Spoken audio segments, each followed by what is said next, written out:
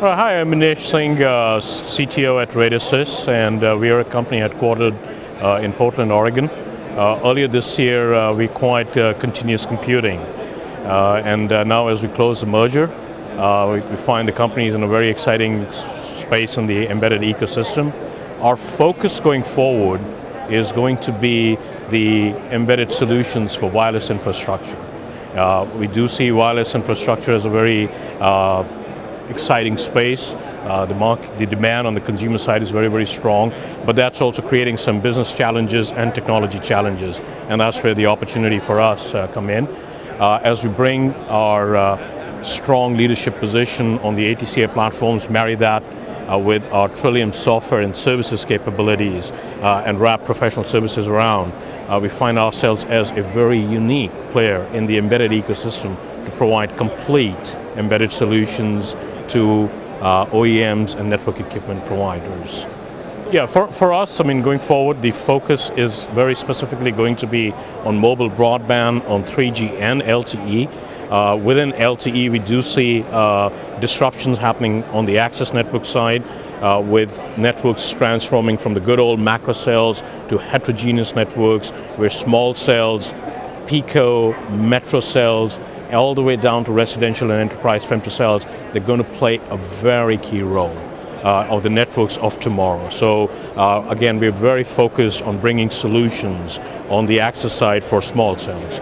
On the core infrastructure side, we do see need, first of all, from access to core on the backhaul is a big problem, and now, again, as we see backhaul upgrades being done, it's creating a new security gap in the solution. And from Radisys' perspective, we are bringing security solutions to secure the backhaul from access to core with our security gateway product line.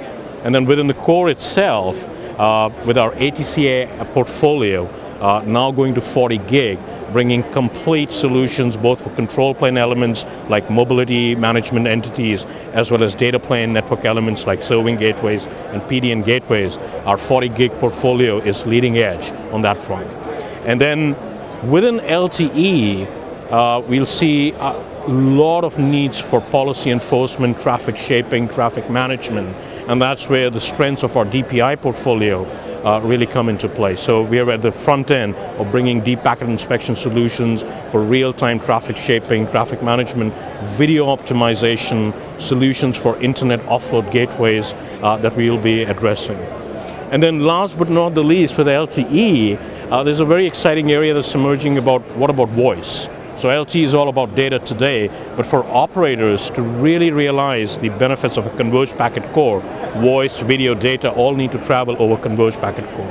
And that's where we see voice over LTE is another unique space where, with our media server solutions, bringing in a variety of voice applications like audio conferencing, that we'll be bringing for voice over LTE networks with our MRF solutions around that. I think from a heterogeneous network perspective, first of all, to look at what are the different components that go inside the heterogeneous network. So you have the good old macro base stations providing, broader coverage, and then under that is your small cells, picos, metro cells, and femtos. And then with LTE Advanced, we start looking at new network elements like relay node, which is really for the edge of the networks, providing better coverage but using over-the-air backhaul. Now you have all these different types of access elements, and how do you coordinate that?